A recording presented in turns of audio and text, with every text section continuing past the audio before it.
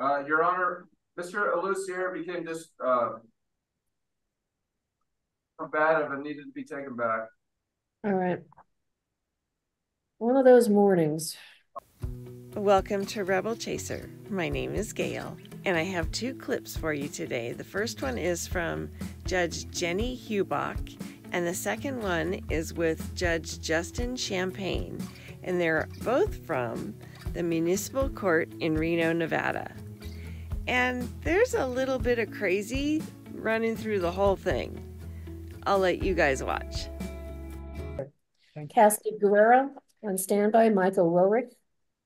This is 24 CR 00927, obstructing and resisting an officer noncompliance. Ms. Birding? Your Honor, my client is going to plead no contest to that charge. This was a case with false name. My client would be asking, I would be asking for credit for time served. If there's any jail time involved in this, Your Honor, I would ask that it be community service. That's what she requests. And just to let the court know that she did complete her GED. Very good. Ma'am, how do you plead to the obstructing and resisting? You have to speak out loud. No contest. All right. And do you have any questions about your constitutional rights? Can you just, ma'am, because I had to go to work. I have a job. Okay, please listen to what I'm saying. I will talk to you afterwards, but I need to ask you some questions to make sure you understand your constitutional rights. So do you have any questions of me regarding your constitutional rights? What's the constitutional rights mean? Were you present for a video that was played this morning? Yes. All right. That video told you what your constitutional rights are. Do you have any question about what that video contained? No. Are you a veteran of the U.S. military? No.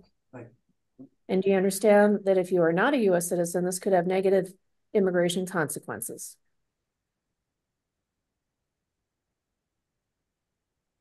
Yes or no?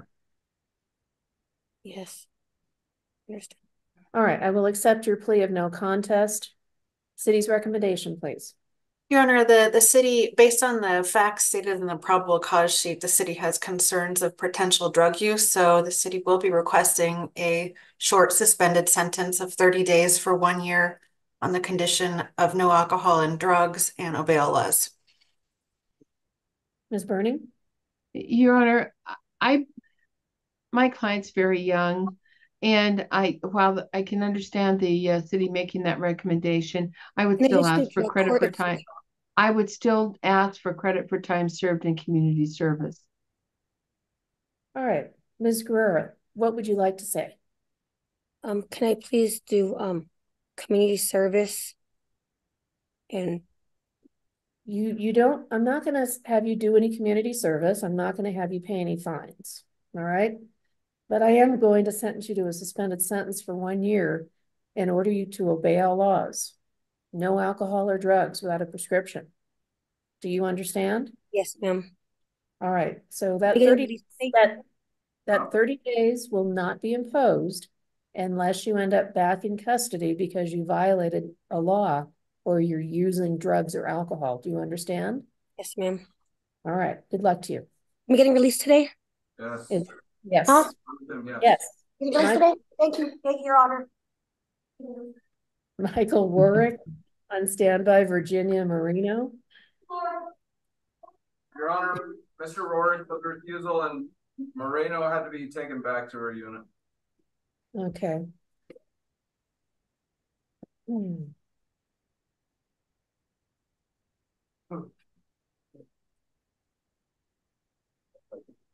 All right. How about Raymond Seviera?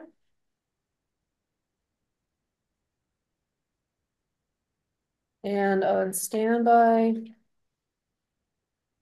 let's have Michael, and I'm sure I'm going to mispronounce this, so my apologies. Elucier.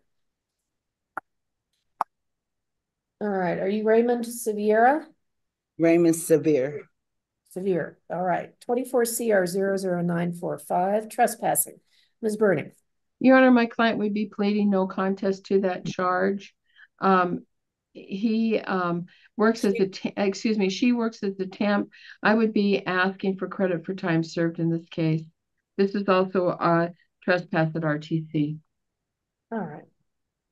All right. Do you have any questions about your constitutional rights? No. And are you a veteran of the U.S. military? No. Do you understand that if you're not a U.S. citizen, this could have negative immigration consequences? Yes. And how do you plead? No contest. All right, I'll accept your plea of no contest. City's recommendation.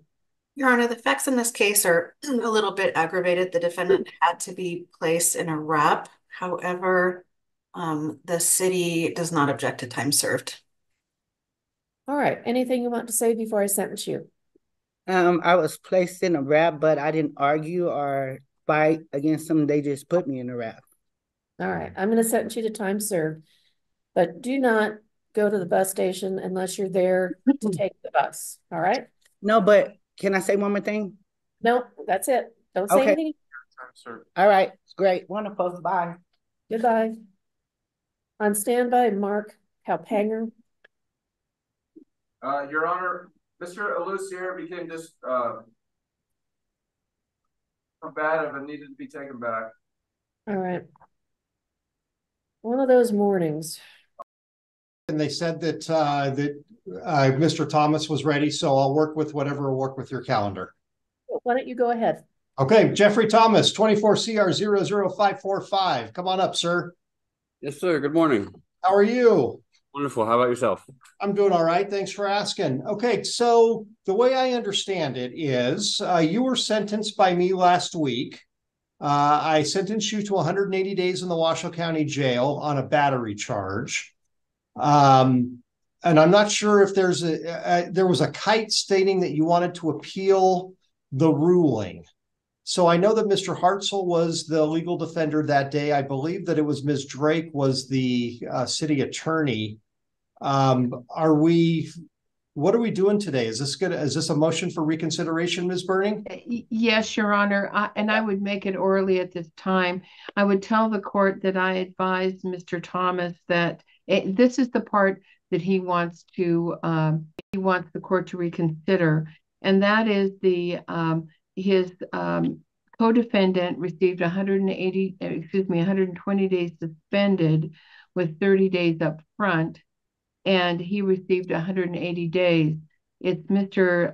Thomas's belief that he should have received the same sentence of 120 days with 30 days up front, rather than the 180 days that the court has sentenced him to. He believes that has occurred, so he's not. It's the length of the sentence between the two co-defendants as opposed to his culpability in the simple battery that he is contesting. All right. Very cogently stated. Ms. Yallo, anything that the city would like to add at this point? Yes, Your Honor, you were the judge at the sentencing. You heard the facts of the case. The court understands that each defendant is different with a different criminal history. Pretrial risk assessment for this defendant was 12. I don't have the other person's history, and even if I did, I wouldn't be able to put it on the record, being that they're not here. So I believe the victim was present. I'm not entirely sure, but I believe the victim was present at sentencing, so I'm sure the court considered that as well. So the city submits that the court knows best, and with that, the city will submit it. Well, I always love when you submit that the court knows best. So, and I'm sorry, Mr. Thomas, I'm not making light of this, and I don't mean to smile, because this is a very serious matter to you, and it's a very serious matter to me. And I want to hear what you have to say, and then I will certainly consider everything you have to say, and I'll make a decision. Okay. Well, so initially, sir, before I came before your court, I was in, I don't know, a different judge's court. I'm not sure. When I pled, but I was under the impression that, me and my co-defendant were like, we had the same public defender or whatever, and he's seen both of us. And I mean, I was under the impression that we were getting the same sentence. And so, after she went, and then maybe an hour later, whatever, I went in front of the judge, And suddenly the public defender wanted to say that, oh, there's a conflict of interest because he represented. Wait, nope. I'm not. That is way beyond the scope of anything that I want to hear about today. I don't want to hear and Ms. Burning, you can perhaps inform Mr. Thomas about that. If there's a claim where you're talking about an ineffective assistance of counsel, if you're talking about an unclaimed claim of conflict of interest, something like that, there is no chance in the world that I am going to hear that argument today. Okay. If you want to say that I made an incorrect decision as to the length of your sentencing based on the facts that I was presented at court that day, then we can talk about that today. But I am not going to get into the legalities of your quality of representation or whether you were properly represented. That is not something that should be dealt with today. Does that make sense to you, sir? Yes, sir. Okay. All right. So can we move forward today? Are those your complaints? Are they more technical as to your lawyer and the quality of the representation? Or is it as to you just think I made the wrong decision based on the facts of what was presented to me? Well, I definitely think that as far as culpability goes, I don't think that there was more or less between me or my co-defendant. I think that 180 days was a little extensive. I mean, I've been doing anger management since I've been in here. I'm willing to continue anything like that. I mean, I haven't been in trouble in a long time, since like 2016. I've been doing a lot better just at life in general. I was at the cemetery grieving and I was in my emotions and reacted out of character. Absolutely. But I definitely don't think that the amount of time is representative of the incident, sir. Okay. And I think that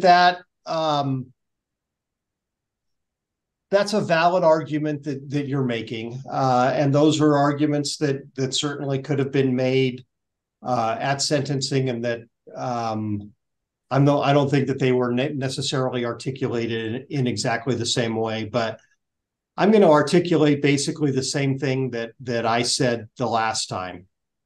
You've got 57 pages of criminal history. I can appreciate that you were in a grieving state of mind, but the guy that you punched was just a worker there at the cemetery. All he was trying to do was to close the cemetery out. You didn't like the way that he talked to you and your co-defendant, and you punched him in the face. That's unacceptable to me. This guy's just stop. I've given you more than enough opportunity. That's inaccurate. They arrested me at 2:00. They weren't closed then. All right. Thank you. We're done. Cases, I am reaffirming my 180 days. If I didn't make a statement as to you get credit for time served for the time that you were arrested, it is. And thank you, sir. You've just confirmed that I made the right decision the first time. Thank you. All right, back. All right, and Ms. Burning and Ms. Yowell, I don't know if there's going to be an appeal that's actually filed. I know that my staff has spoken with Ms. Mayhew, and that she would be the legal defender, I think, that's responsible for actually filing an appeal. Thank you, Your Honor. I think that you heard the appeal that he requested. Sorry, I was just saying that I think you heard the request that he asserted. So, because he said the charge or the sentence. So I think you heard it. Just, I think what you did is satisfies his request. Well, and if he wants to file an appeal, that's something that he and Ms. Hubach, or excuse me, he and Ms. Mayhew have to work out and figure out what to do in district court. Judge Hubach, I appreciate you letting me jump in on that. Oh, no problem, Judge. Nice to see you. Thank you. With that second clip, the judge wasn't going to tolerate any crap from him. And when he started talking over him and saying stuff that I guess that was nonsensical, the judge just said, forget it. You're out. Go back to your cell. And then the first ones, the ladies in the first one, the funny part was they were both so excited just to get out of jail. And then in between was these people that were too unruly and couldn't even be out there. There were several of them that had to be taken back to their cells or wouldn't even come out. I just thought that was kind of funny. Thought you guys would enjoy it. Thank you guys for watching, and I'll see you next time.